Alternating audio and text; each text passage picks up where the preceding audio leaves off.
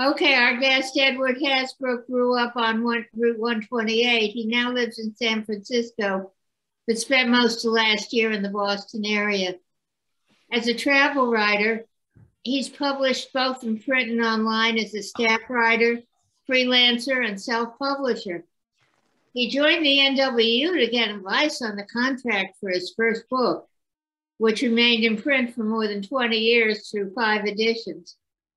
He was co-chair of the book division for more than a decade and did wonderful work, represent the NWU in several international federations, as a member of the Authors' Right Expert Group of the International Federation of Journalists, and during a 3-year term as the sole representative of writers worldwide on the board of directors of the International Federation of Reproduction Rights, not to be confused with reproductive rights organizations.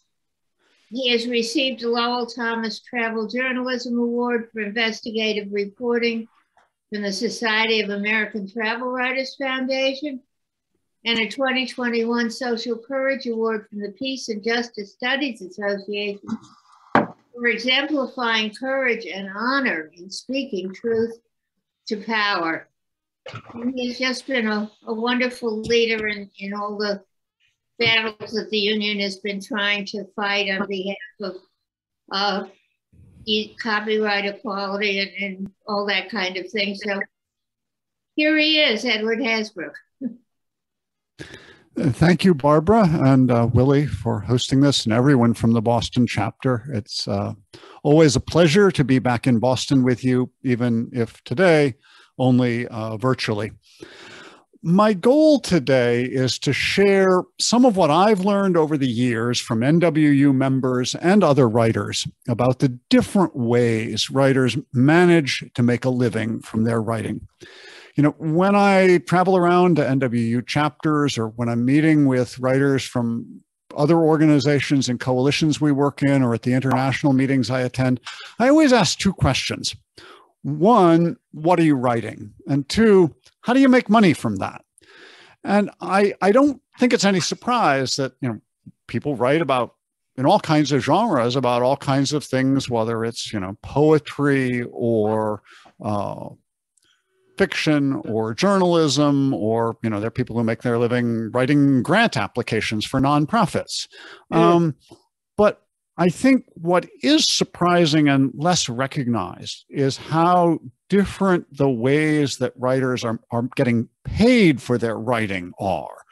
I think people tend to assume that even if we are doing different kinds of writing, we still are in a similar kind of business as writers. And what I found is that is much less true than most people think, especially if we hang out with other writers like us naturally. And so we may not realize that there are whole other circles of people who are doing things in wildly different ways. So I want to share some of that in the hope that it may open up, you know, for each of you, maybe some different possibilities that you hadn't thought of. Next slide, Willie. So, you know, there's a tendency to pessimism, and to some extent it's justified. Print markets and revenues are declining for writers, but things aren't as bad as we think. In reality, people are reading more than ever. Look around you. How many people are reading, even if it's, you know, reading on their phone, but they're reading. And if they're reading things, somebody is making money from it. In fact, more money than ever is being made from the publication and distribution of written work. That is, that's the issue isn't whether money is being made. The issue is how much of it we're getting. You know, Facebook and Google each made over $100 billion last year. Some of that was from ads on videos, but most of that was from ads on things that people are reading online. So the issue again isn't how the issue is how the pie is being divided. And so I think the fundamental issue is that there are ways to make a living as a writer if we can get paid our fair share. Next slide. So there is really no typical writer. Most of us have multiple revenue streams, and as I said, we have very different different business models, as I talked about at the NWU Delegate Assembly in a presentation that you can find on the NWU website. The most commercially successful writers probably are the least representative of the long tail, which is to say most of us. So there's a certain risk in trying to model what we do on what's working for people who already have a level of commercial success that's unlikely. We may learn more from talking to other writers like us, but we do have to be creative and entrepreneurial. You are running your own business as a writer. Next slide. So I want to work through a sort of taxonomy of revenue streams for writers along 5 different dimensions. First, are you generating money from the front list of new writing or from your back list of things you've written before, but that you can get more money for? Second, are you writing and publishing in print or in digital formats? Third, what kind of business model do you have? And I'll get to what that means for your writing, what your relationship is with the people who are paying you. Fourth, what kinds of revenue sources you're generating money from. And fifth, what kinds of publication formats you're publishing in. And I'll go into each of these in turn. Next slide. So the first of these dimensions is whether you are, if you think of yourself as a business, these are major classes of assets: your ability, your labor power to create new writing, your library of rights to things you've written before, and your what a business would call brand equity, which for a writer is your reputation, your fan base, etc., in your personal brand. I'm not going to talk a lot about personal branding, but it is an asset class. That if you were a business, if you were a corporation, you'd recognize this on a balance sheet as having value, and you can generate value from it. But just as much of the net worth of a corporation may be in its intellectual property assets, a writer's personal backlist may be a substantial part of their net worth. Now, one of your major choices as manager of your personal business is figuring out how to prioritize time and effort and investment of money. Should you put your work into trying to, from a business point of view, should you put your work into trying to write new things that will generate more money, or is there more return on investment to putting at least some of your time into trying to monetize the rights that you hold to things that you've previously written? I had a really interesting conversation a few years ago with somebody who'd worked on the digitization of the New York Times archives. And I asked them, was this something you saw as a cost and an expense that you were doing as a service to your readers, or was this a profitable line of business?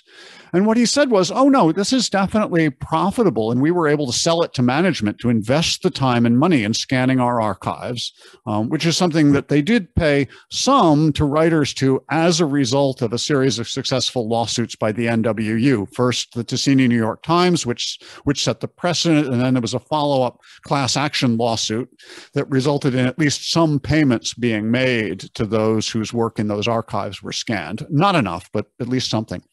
But anyway, he said, we had a one-time expense to scan these archives, to set up the system for putting them on the web. But then once we'd done that, they could continue to generate revenue for the life of the copyright. And over that period of time, this is clearly a profit center. And rights to works that have already been published are often described as secondary rights in copyright terminology because they're rights to second or subsequent publication. But don't let this terminology mislead you. Revenues from secondary rights are actually the primary source of income for many writers, and that's especially likely for older writers with large backlists, and crucially, even for younger writers, for rights to digital uses of works that were previously published in print, but that haven't yet been made available in digital formats. And to get ahead of myself a little bit, for many writers, one of the sweet spots of the highest return on investment, not instant money, but highest return on investment, if you haven't done this already, is putting in place some mechanisms to generate at least some ongoing revenue stream from the things that you've written in the past, particularly, again, stuff that you've written that was published in print, but that isn't yet available online. Next slide.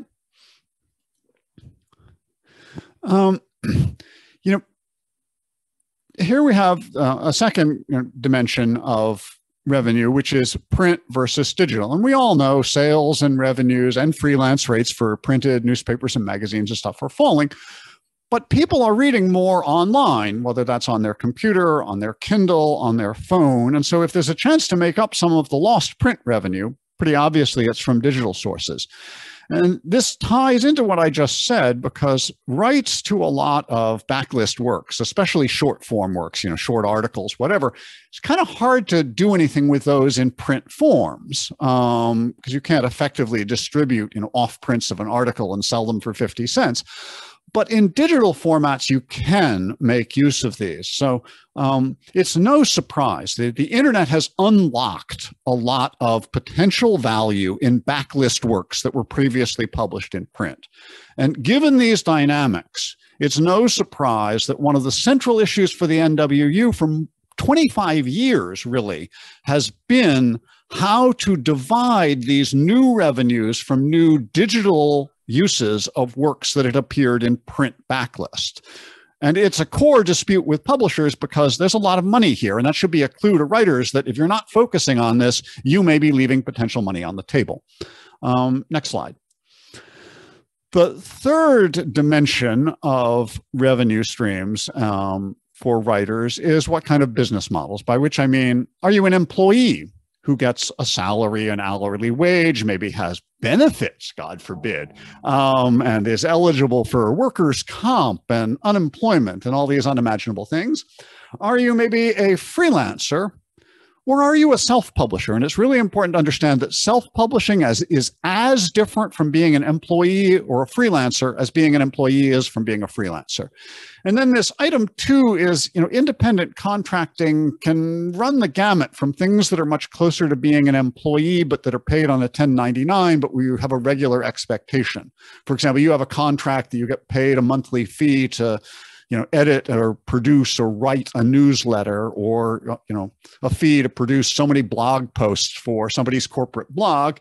Or on the other hand, it can look much more like freelancing. But these are very different kinds of relationships that involve you in dealing with different kinds of intermediaries of whatever. Next, the fourth dimension here is of income streams is in revenue sources. You can sell your work, most obviously in things like selling copies of books, or you can sell the rights outright for a one-time fee. And you should be cautious about selling things outright, basically because when you sell them, that's it. Can't do anything more with it once you've sold it. But it's not necessarily wrong. It may make sense in some cases to sell something outright if you can get enough to be worth it. But think carefully before you sell out all your rights, because you may be selling out, rights that you haven't thought about that may have more value than you realize. Secondly, there are, wages, a completely different way of getting paid. And similar, as I mentioned, these kind of wage-like contracting fees. A third way of generating income is through advertising.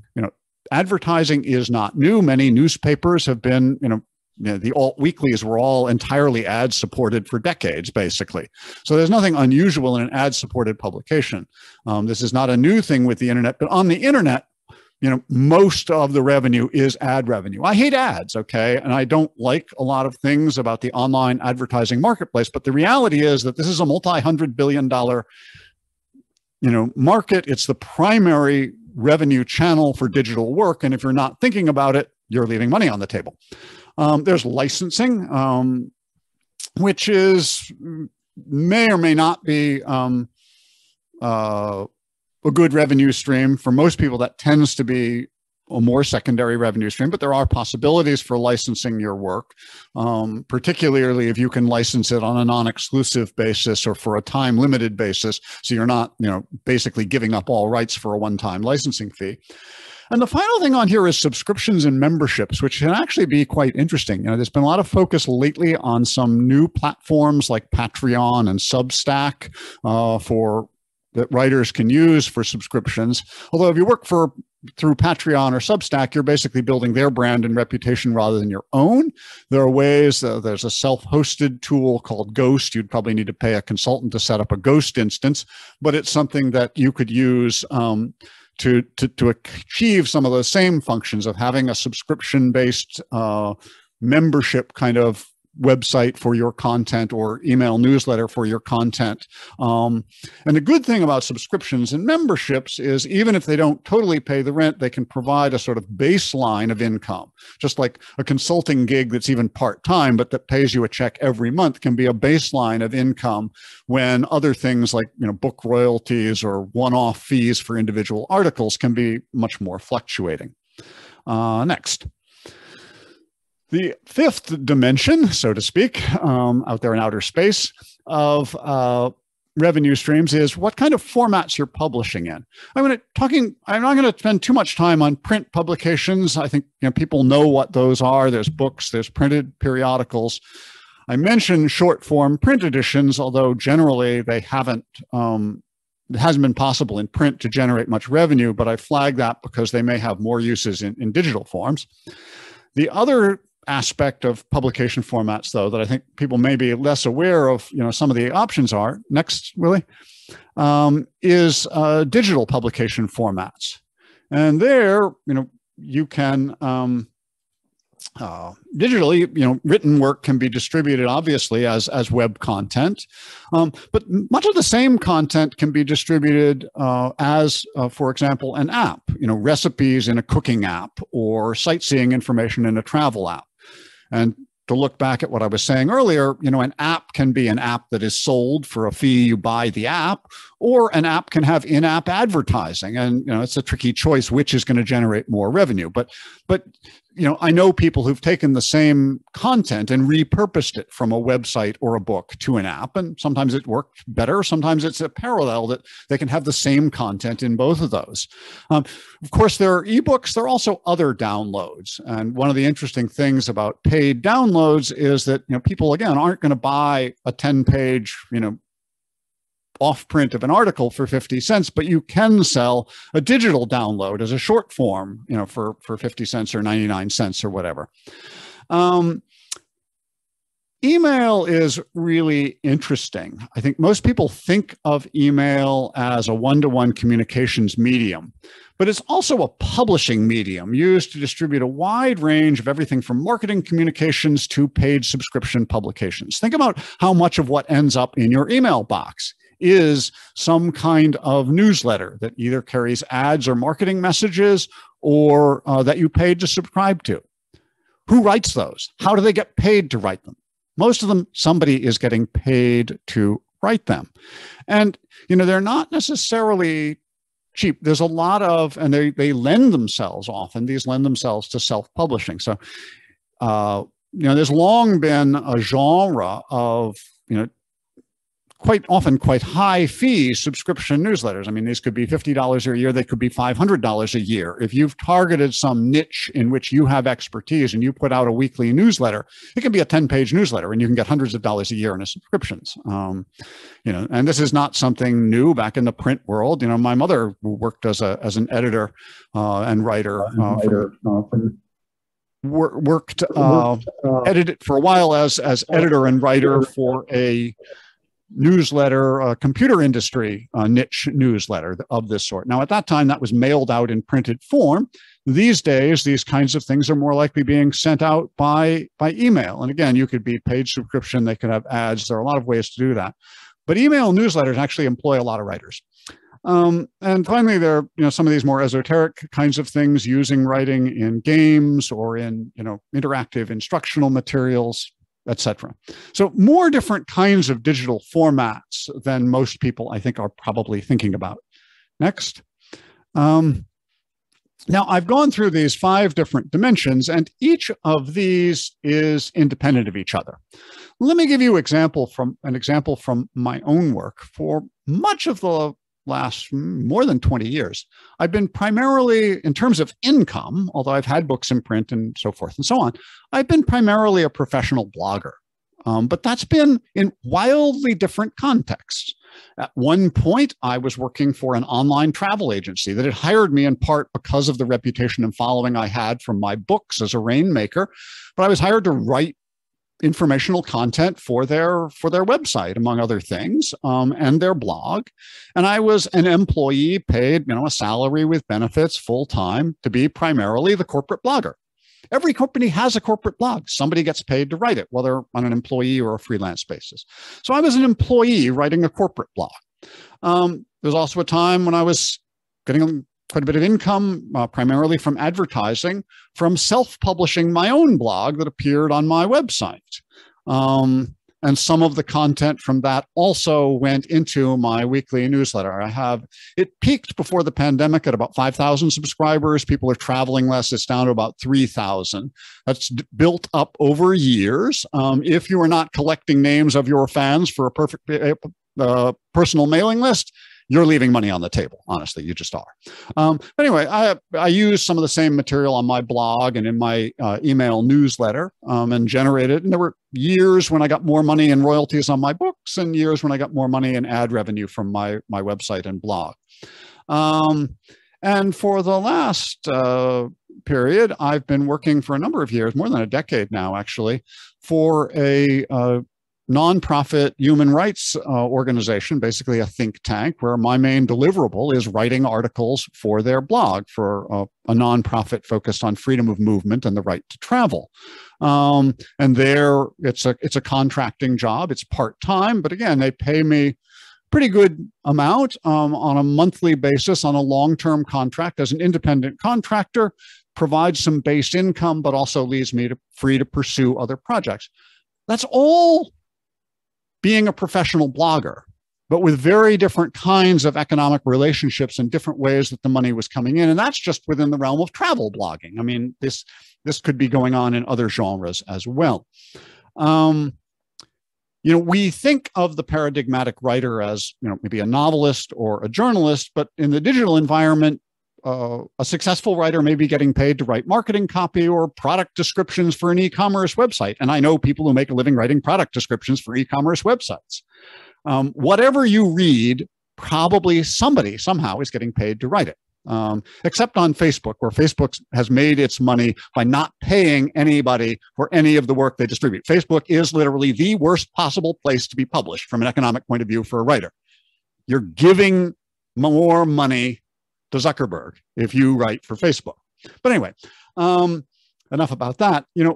A writer can choose to distribute and monetize a particular work in as many ways as possible. And I know people have gone back and forth on this with the same content or put it out in multiple formats simultaneously. But you might also make a deliberate choice to offer it in only one format that you think will optimize your revenue. And there are people who will look from the outside and say, oh, well, your work isn't available in this format, so that must be a market failure. But that could equally indicate your informed market choice. But the important thing is make a careful choice and look at the potential revenue before you make those choices. Next.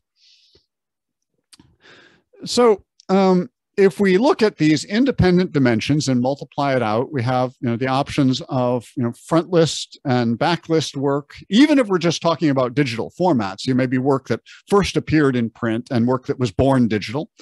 We have so that we have those original formats. We have new work versus old work. I went through 5 different kinds of revenue sources, salaries, licensing fees, advertising, etc. Just in the digital arena, 5 different publication formats, web content, apps, ebooks and downloads, etc. You multiply that, that's 200 different ways, giving all those permutations to make money from writing in digital formats. Now, each writer may have a different mix of income from a different combination of these modes, but it's worth thinking about, as I said at the top, whether there are what are there some of these that you're missing out on? And there are a lot of implications. I'm going to stop shortly and take questions. There's a sort of part two, which I could come back at a later date and go into, which is what are the implications of this diversity of business models for our work, particularly our collective work and our advocacy work as the NWU. But I want to keep this focus just for today on some implications for individual writers of these issues. Next slide. So there are some trends that are going on, and when you're doing business planning, again, thinking of yourself as the CEO of your personal business, which is what you are as a freelancer or a self-publisher, CEO of your personal business, making investment choices that may or may not work out in terms of generating future income for today's work. You've got to be thinking ahead into the future. So it's not just what's making money now, but what's going to be making money in the future. So having said this is where things are now, where's it going? What are the trends? I think there are some pretty obvious trends. One is the continuing trend. Print is not disappearing, but more and more publishing is digital and more of the revenue is digital. Second trend facilitated by that is a trend from licensing things to third-party publishers to self-publishing. I personally think that overall this is good, although not without its pitfalls, but it's certainly something to recognize. At the very least, in the digital environment, it's a lot easier, not simple, but it's a lot easier than it is in the print environment to self-publish, because you don't have to deal with warehousing physical books in your garage or your attic or whatever, and other kinds of things. So it involves self-publishing as its own quandary, but digital self-publishing, you can start a blog in 5 minutes, right? So it is easier. And also related to that is a shift from dealing with traditional publishers to dealing with new intermediaries. And this has implications also, getting a little ahead of ourselves, for things like the NWU's contract advisory, because people who are doing self-publishing are not just signing contracts with a publisher, and they may be signing contracts with a payment processor or with a hosting service or various other kinds of, or with a company like Patreon or Substack. What are their terms like? Much less, what are Google's terms for Google Direct? And then there are these in-betweens, like if you are self-publishing on Kindle Direct, is Amazon acting as a publisher or a distributor or something that's not quite either? So we're having to look at relationships with new intermediaries. I think all of those are fairly obvious trends. Next slide. But there's some less obvious trends to think about that may affect your judgment about where to go looking for more money.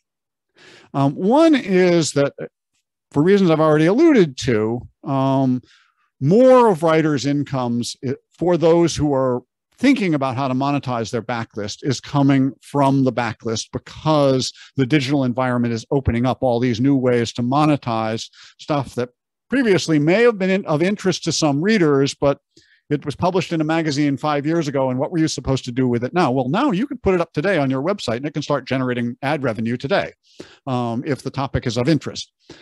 There's a shift from long form to short form works. Again, it used to be that if you wanted to distribute in print, really the book was the holy grail. Whereas now, again, for these reasons I cited, you can get more money out of shorter works, which may affect what you choose to write. I mean, for me, having a successful, well-read, in print with a major publisher books has proved to be less and less as time went on of a part of my income. It was worthwhile doing because it built my personal brand, but I wouldn't do it the same way if I had it to do again, and it's proved to be less of a share of my income than I'd expect it to be. There's also a shift from a fixed edition where you write something and it's published and that's it, to the idea of dynamic publishing where something can evolve and change constantly. You can even, you can put something up as an ebook and you can keep editing it and changing it as things evolve. That creates some interesting possibilities. And finally, in terms of the less obvious change, it used to be that you could, license the same work to publications in different territories or distributors in different territories. You could license an article to appear in a regional magazine or a newspaper over here in this region of the country, and then in that region of the country, and to somebody else in this other country. You can still do that sort of in print, but online, anything on the web is available worldwide, so it doesn't really work. But there's an alternative possibility, which is time-limited licensing, where you can say, I'm going to charge you this much a month or a year to have this content on your website. And I've actually done that with some of my travel FAQs and how-tos, where I've charged a particular website or company so much to put this library of reference material on their website to help, support the things that they're doing and selling. And they paid me a monthly fee. And, when that contract ended, they had to either, re-up and pay me again, or, ultimately with one of them, a point came where they said, look, we don't want to keep paying you every month. We want to pay a one-time fee and be able to keep using this for the rest of the copyright. In which I said, one, yes, but it's going to be non-exclusive, so I can license this to other people. And two, you got to pay me enough to make it worthwhile. And they gave me a pretty good chunk of change to buy out that, life of the copyright license, and left me with the right to continue to reuse that stuff in other places. So that raises a lot of other issues. But I'm going to stop here. I've been going for a while here. I suspect that there may be questions, and I really hope that this has given you some ideas for some things that will help all of you be successful in making a living as a writer, which is probably why you're in this union in the first place. Tracy has a question in the chat. It says, any questions regarding, any suggestions regarding combining the writing and instructional mode, e.g. doing a webinar for which one's writing is either a required purchase or optional? Related to this is the difficulty of reaching a large market.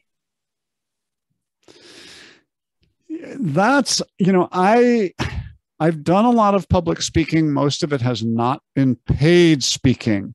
There are a variety of business models historically for paid speaking, and it's all over the map.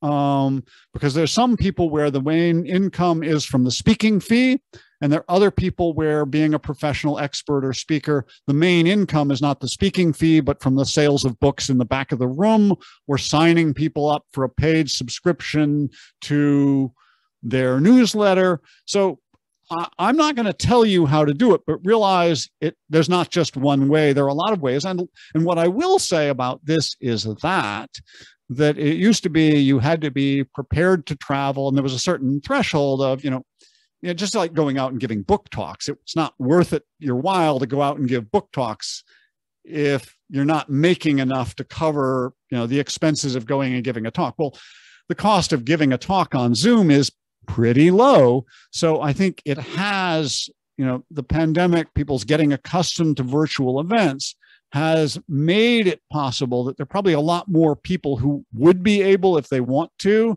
make a living as an online speaker or online instructor than used to be.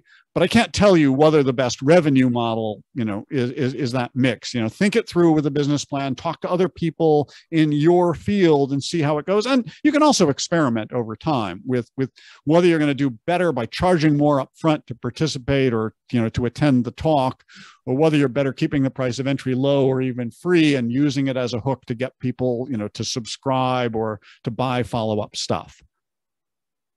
Someone said brilliant, and someone else said, do you have any experience or comments on the audiobook market?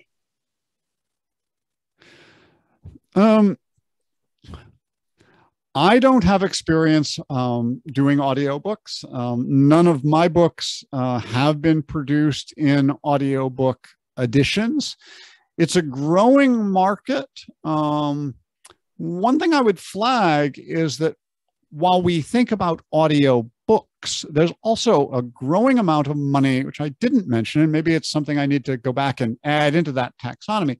There's a growing amount of money in podcasts. Again, it used to be that if people had to buy a tape or a DVD, they weren't going to buy a 5-minute thing. So it had to be something book length for people to pay for it as an audiobook.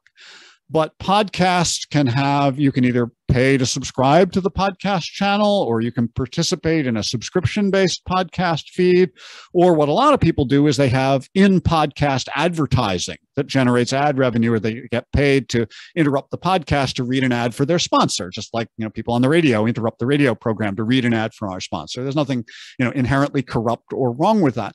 So there are a variety of kinds of writing that wouldn't necessarily make a book or an audio book, but that may be saleable in audio form, writing something that whose primary audience or part of whose audience is in podcasts. And again, you may take stuff that you've previously written as stories, put your own short stories up as a podcast feed and see if you can generate some revenue from that. If you've got a library of old stories you've written, people like reading aloud, right? And people have time while they're driving or whatever, and more they are listening to podcasts rather than reading. So I guess that's where I would sort of twist that answer is look at the growing podcast market. Yeah. And somebody says, and this is a good question, I think, you mentioned that it's easy to start a blog. What specific steps can be taken to monetize your blog? And the questioner says, I have no idea and would love to know more. And as I said, that's true of at least me and probably a lot of other people. Well, that would be beyond scope here. And there's a couple things. One is, some of this stuff, as I mentioned earlier with self-publishing, you could do it yourself, but you may also need to hire a consultant. And there are all kinds of problems and pitfalls in hiring somebody to work as a consultant for you, especially if you're hiring them to do something precisely because you don't fully understand. But you need somebody who's going to work with you and planning it and not just do it the way they think it ought to be done. But you also have to have somebody with some trust. That's not an easy thing. I would love the NWU to develop a referral list of recommended service providers. We don't have that. So, if you don't feel up to setting up your own blog, you can hire somebody to set one up for you. That said, in terms of the money piece, my blog generates revenue first through direct ads on the blog. And you can either go out and try and sell ads yourself directly to people who you think might advertise on your blog. And I've done that, going and hitting people directly and say, would you like to sponsor an ad on my blog for X number of dollars a month or whatever it is? The other obvious way is you can sign up with Google AdSense or some other ad broker, and you basically write some code into your blog that assigns a block of space, and the ad brokerage goes out and places ads. Again, the same way, this is the same way somebody who owns a building that has space for a billboard. They don't go and find people to buy the billboard. They contract with a billboard marketing agency that has a library of billboards all over the country. That then goes to ad agencies that will sell, you can be on 50 billboards all over the country. So there are ad brokerages. Again, Google AdSense is the most obvious one. You're going to make probably less money through those, but it's less work. You just put the block of code and they'll start selling ads and give you a percentage of the revenue. So there are ways. So you can do it through ads. My blog also generates revenue in a more indirect ways through, selling, ads, self-advertising for selling ads for my books. It has boxes to sign up for my newsletter that then gives follow-up ads and information about, talks I'm giving and other things I'm doing. There are also ways, you can also have a members only or subscribers only blog that's behind your own paywall. And that's something that things like Patreon or Substack or Ghost can do, is to set up basically your own personal paywall where you've got a paywalled blog for subscribers. And that works for some people. Frankly, that kind of model is best known for erotica writers, because that's something that people are actually willing to pay a subscription fee for that sort of stuff. But it can be used for other things as well. So all kinds of ways to monetize a blog. Here's a question. Could you talk a bit about publications and organizations whose business model is to profit by not paying writers, e.g. Huffington Post? Well,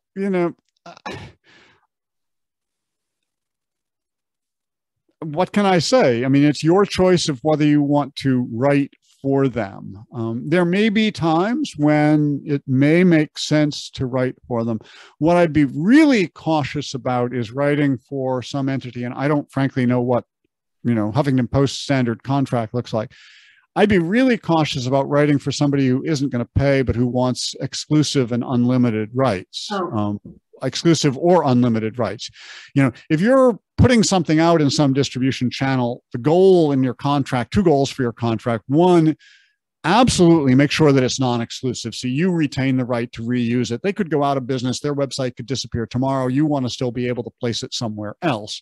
So I would say almost non-negotiable. I'd want, non-exclusivity on the license. And ideally you want a time limit on the license. So for example, if you're placing it to appear in a magazine, it's like you can print this in the print edition of the magazine and have it on your website for 6 months or a year, after which it goes away unless you want to renegotiate and pay me to keep it up.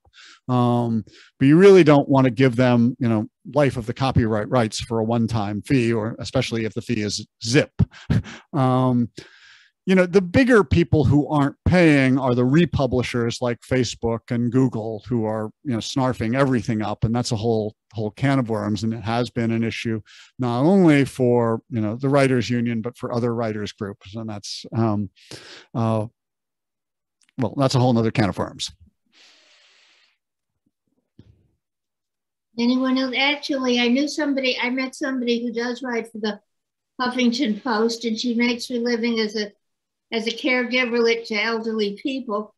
But she says what she gets out of it is that she got to go to conventions, she'd get to go to congressional hearings, she'd get a press pass, she'd expose herself to stuff that she wouldn't ordinarily do. And that was fun for her. I mean, if she can live on not very much money.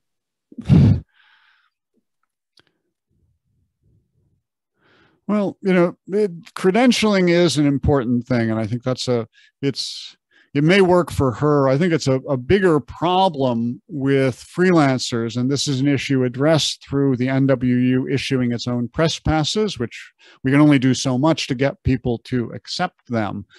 But,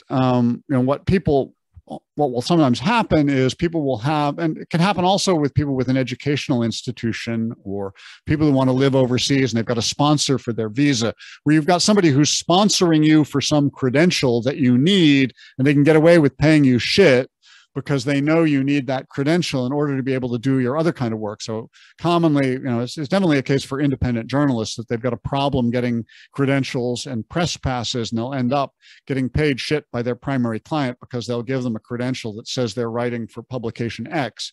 And then they have to go and fish on the sides for publication Y and Z that will actually pay them. But they need the press pass or the assignment letter from publication X that doesn't really pay much in order to get in the door.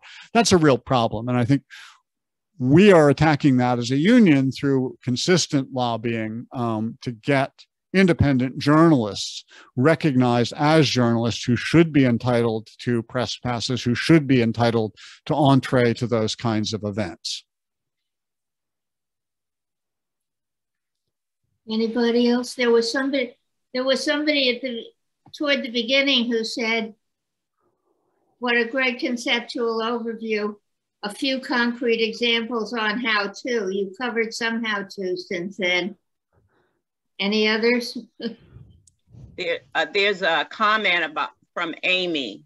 Amy, can you make your comment?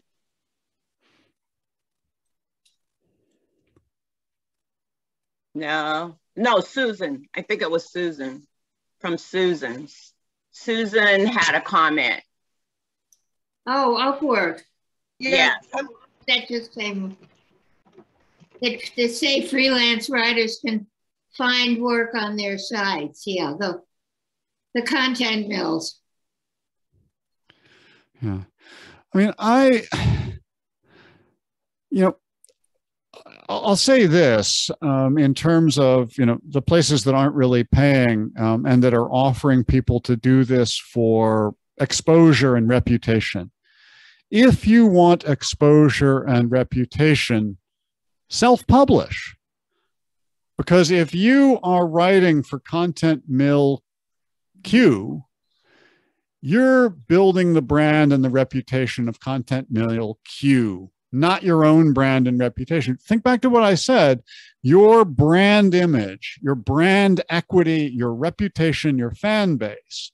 You may not be using that right now to generate money, but you can use that in the future to generate money in a variety of ways. And if you're busy building somebody else's reputation and brand and not your own, you're cheating yourself. It's so easy online to self-publish. Why would you don't need to go to somebody else's website to self-publish online. Why would you want to? What's the model according to which that makes sense as the best choice of where to publish? I'm scratching my head. And I think it's that people aren't really thinking either about how easy it would be to self-publish if what you want is exposure, or about the implications of branding. Again, coming back to my own world of travel writing and to even the print genre. I was at a travel conference, a travel writing conference, one of the leading ones a few years ago with Tony Wheeler, who was the founder of Lonely Planet, and his wife Maureen, who was actually more of the business genius. But they were successful anyway, they started out as self-publishers, but then they migrated into publishing work by a whole bunch of other people and migrated into all rights contracts and a whole bunch of other exploitative stuff. And, I remember at one point, he was talking about the decision to stop putting the author's name on the cover of the book and just put Lonely Planet on the cover and spine of the book. It was like, he was very upfront. We don't want people to buy the book because of the author's name. We want them to buy the book because of the Lonely Planet name. And that's a rational business decision for him as a publisher. But there's an inherent contradiction between any third party's publisher's desire to build brand equity in their own brand and any author's desire to build brand equity in your own name. There's a question. Someone had a question. I'm trying to. I think it was Charles. You had a question, Charles.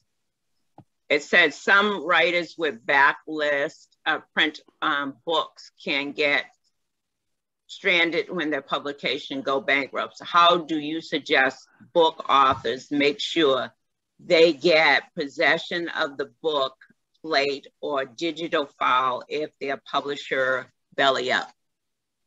Good question. One issue is to address that issue in the initial book contract to make sure. Now go ahead. I just put an answer in. Okay. You want to, that's something to address in the initial contract for the book to make sure that you will get copies of the files at the conclusion of production or the production of each edition. If you don't actually have the files, you can do a surprisingly good job taking the book, running it through optical character recognition to, printed copy of the book, scanning it, running it through optical character recognition, and then re-editing it. You're going to have to do cleanup and editing, but you can regenerate the files if you need to from a printed copy.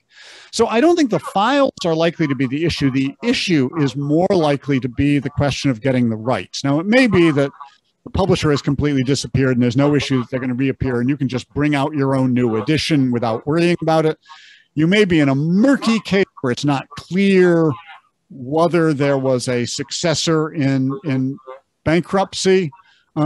This is something too that can be addressed either through reversion provisions in the original contract. For example, to say if a new edition is not printed for X amount of time, the rights automatically revert. What you want is an automatic reversion clause, because if the reversion means you have to talk to the publisher and the publisher doesn't exist, you can't exercise your reversion right and you're kind of trapped. Then it becomes the real case of what's been described as an orphan work. Most genuinely orphan works are works where the publisher has gone out of business and you can't find the rights holder because you don't know what the legal successor of the bankrupt publisher is. That, again, is an issue that I think could and should be addressed in legislation. For what it's worth, there's a provision in the U.S. Copyright Act that somebody is not muted here. There's a provision in the Copyright Act that lets you reclaim your rights automatically after a certain number of years. But the number of years is large. I don't want to say because I don't remember, but I think it's more than 20 years. It might be, and there's a certain window of time. So it's a long period of time. But if the publisher has truly disappeared and a certain number of years have passed, there is a cumbersome process for recovering your rights. I think in most cases, if the publisher has truly just disappeared and didn't bother to assign a successor, you may well just be able to get away with taking the risk and reprinting the book yourself and not worrying about them. But it is a problem that could be addressed through better automatic reversion clauses in copyright law, and that is part of the NWU's wish list for reform of the Copyright Act, is for a better provision for automatic reversion of copyright to the author.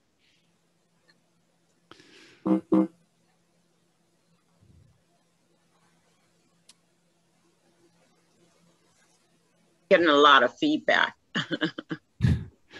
I think you had, I think that was it. I don't know if anyone else have any questions that they want to, oh, okay. Just unmute yourself and ask your question if you have a question. I'm a poet, and I publish in a lot of journals, and then I use the credentials of the journal publications as a sort of way to get a book. Just went. Are other people hearing Martha? Yeah. I use the magazine publications towards a reputation towards getting a book published, which I've done. Magazines that print poetry say, not on a piece of paper, but by email and by, well, they say that rights revert to the author upon publication.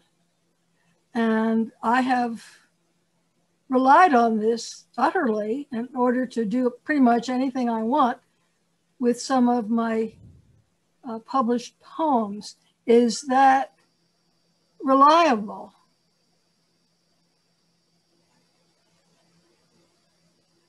I'm really sorry. The battery in my headphones ran out and I lost a bunch of what you said, Martha.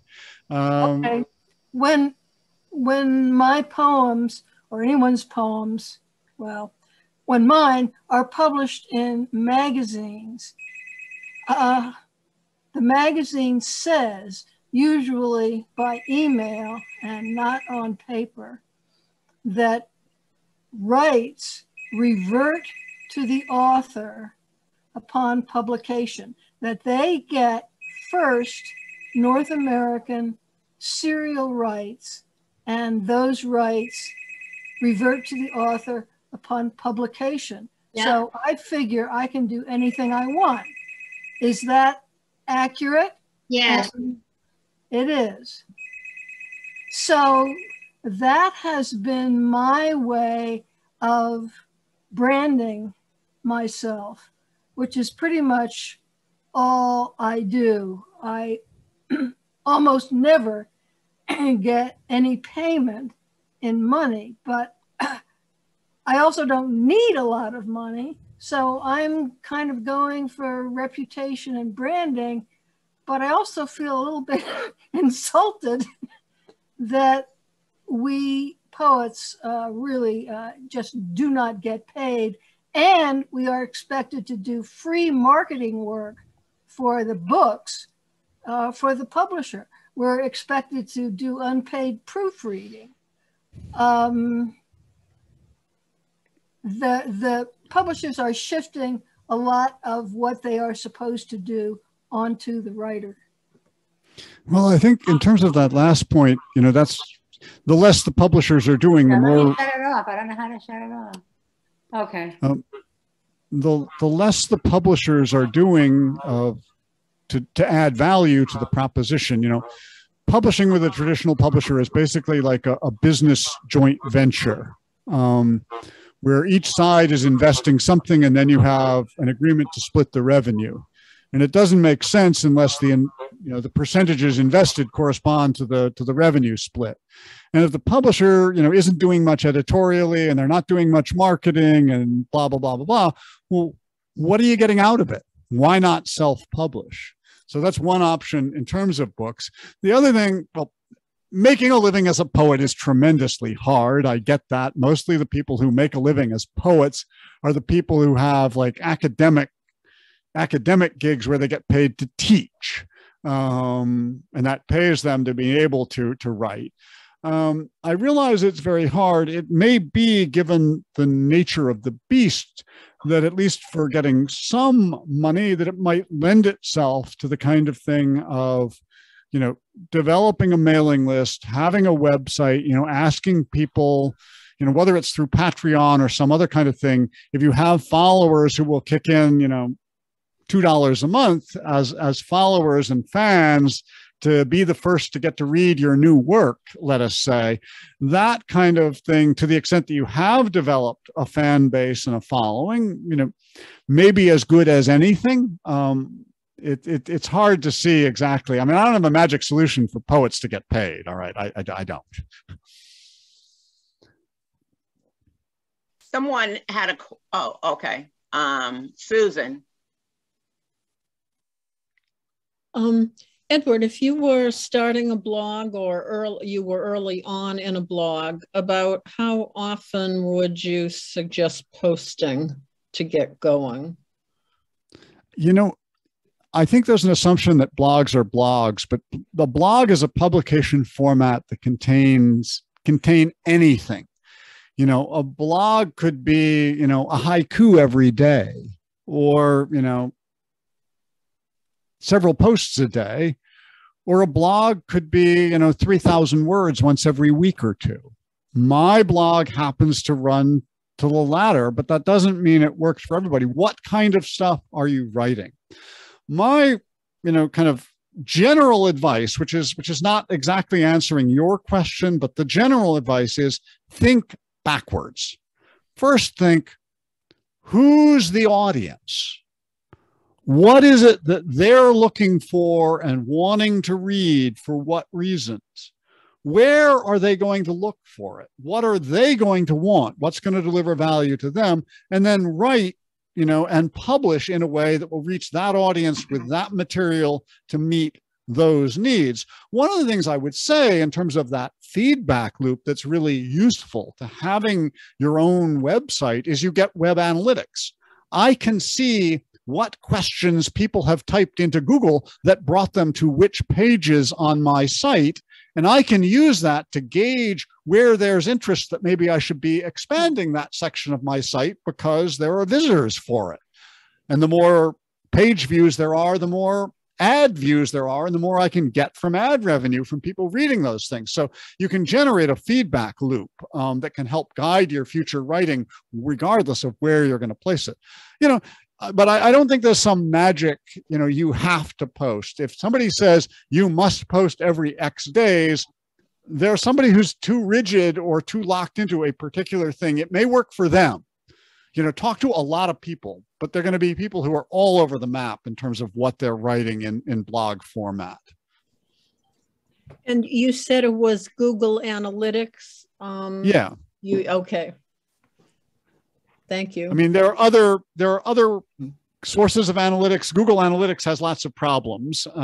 Like everything Google it does, it will give you granular insights into your readers, but it will also give Google granular insights into their readers that they will try to monetize. So there are ways you can run your own analytics on your own website, which is what I do. I don't actually use Google Analytics. I use my own analytics package, but that's a little more complicated to set up. So again, how much do you know what you're doing? How much do you want to do it? One of the good things about a website is you can rearrange it, you can change it, it can evolve, start slow, start small. You don't want to change it too drastically overnight. To the extent that you have developed a following, you want to, the key thing is don't violate your readers' expectations. If they've gotten used to this is what they're going to get, and they get something that's wildly different, they're going to go away. So if you've gotten into a pattern, try to keep with that, but the pattern can be very different for different writers. Tracy, I think Tracy had a question. Yeah.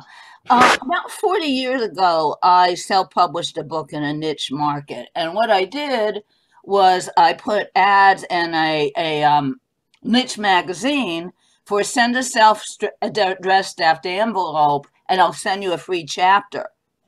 And I got so many responses to that. And then it was like, if you want to read more, buy the book. I sold 50,000 books that way. Wow. What I'm wondering is what the market could be, or the viability of like offering a chapter or two of a book for free, and then at the end of it for the complete work.